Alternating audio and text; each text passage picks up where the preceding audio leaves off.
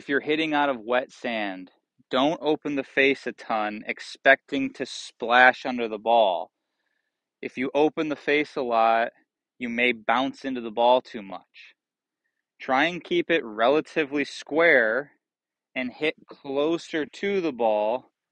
The ball won't get as high because it'll have a hard time getting under it, and you won't have the face as open, and that ball might not spin as much.